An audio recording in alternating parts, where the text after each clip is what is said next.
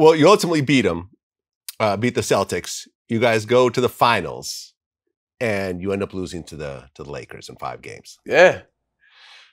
How did it feel to finally make it to the finals and not win? It was, well, to make it there, I was like a kid. Like I said, there's certain things that happens in a human being's life that make whatever you've done up until that point flash before you, right? So like I told you, me being drafted, so all the times I was playing and all to now, that just flashed before you. So when I got to the finals, I'm thinking, I was like a kid in the cancer. I'm like, man, I used to dream about this on the park. I used to be by myself, count down 5, 4, 3, 2, 1. I hit the game winning the finals. You know, I used to always pretend I was Isaiah Thomas and I was winning the finals and people were picking me up, you know, like they did Isaiah in 1990, 89 and 90. So I'm like, wow, man, finally it's here. And I'm a starter. And I'm starting in the finals. So we ended up running up against one of the greatest players to ever put on a pair of basketball shoes and play basketball in Kobe Bryant. And obviously today, we say happy birthday. Today is Kobe Bryant's birthday. So while we're doing this interview on the day of his birthday, we say happy birthday to Kobe Bryant. He was just phenomenal, man. No matter what defense we decide to put out there on him, no matter who, 2 and 3 guys, it's just his will to win and to win the championship and to get it done against all circumstances, any defense was like any other. And not to mention, they had so much length. In that year, people underestimated their length. You know, they had Kobe at 6'7". I think the smallest guy in the lineup was Derek Fisher at 6'3". But Kobe's at 6'7". The next, Reeves is at 6'8". Lamar's at 6'9", 6'10". And Pau Gasol is at 7'1" or whatever it was. So people underestimated how lengthy, how tall, you know, they were. It was fun. It was one of the greatest times to be in the finals, man. The whole world's watching, not just our country, but all the countries are watching the finals. They kick our butt first 2. But actually, we should have won one of the first 2 games. Courtney Lee missed the layup at the buzzer to win. We'd have won that game. It's certain. If you win one of them games at LA, it changed the dynamics of the series. Right?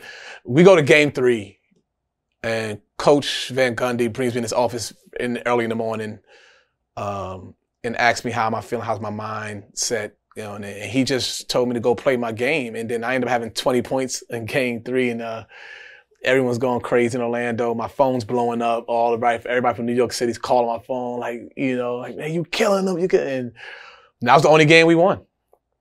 That was the only game we won. They beat us 4 games to 1. They kicked out behind. Well, you were primarily a starter, but then in the finals, Stan Van Gundy actually replaced you with Jameer Nelson. No, I started every game. What Coach did was, he brought my minutes down. So I was pretty much playing on an average in the playoffs, and up until that point, 30, 31 minutes a night. 32, give or take 32 minutes a night. And what Coach Van Gundy did, he brought my minutes down. But he told us, one thing about Coach, man, I get this everywhere when they talk about the finals, that, man, why Coach do? I said, put yourself in Coach's shoes and see how easy it would be for you that your all-star point guard is coming back as healthy. What would you do? How would you handle it? And Coach did the best he could. And for us as Jameer's teammates, we wanted to see him come back. You know, because you don't get a chance to play in the finals. This is not every year. You know, you don't get a chance to play in the finals. This is not the Boston Celtics when they had Cousy and a guy that it was only 17. Yeah, you could count them in the finals, just who's going to be the other team. No, this is, you might not get here again, in which they never got back, or we never got back. I never got back. Jameer never got back to the finals again. So, but we wanted to see him play. And that was the beauty of that team and that coach and that organization, is that we really cared for each other. And we didn't think about the rhythm it was going to break up. We didn't think about, okay, now the rhythm. We didn't care about that, man. We wanted everybody to get a piece of this at finals and play and hopefully win a ring. And you know, we love Jameer till this day, man. If we had to do it again, we'd do it the same way. Let him play some minutes, get him out there. Because he deserved it. He was carrying that team before. The only reason they traded for him is because they didn't think he was going to make it back from his shoulder injury. But we ended up going far enough that he actually was ready to come back. So, you know, let him come back. The only thing I could say about that is I would have started him.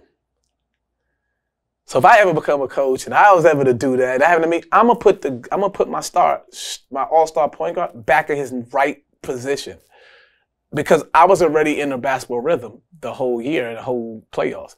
I would have started him. And I could come off the bench because I already got a rhythm. The ball feels like it felt when I was 11 years old. That's how it felt then. It feels good to me. Jameer he has to find his basketball rhythm because he's been out for so long. So if I was coaching, if I would do it again, I'd be like, start him because he's your starter. He was an all-star. He started the whole year. He's been starting since he came in this league. Start him. At that time, I was 33 years old, so it didn't make me a difference. I just want to win.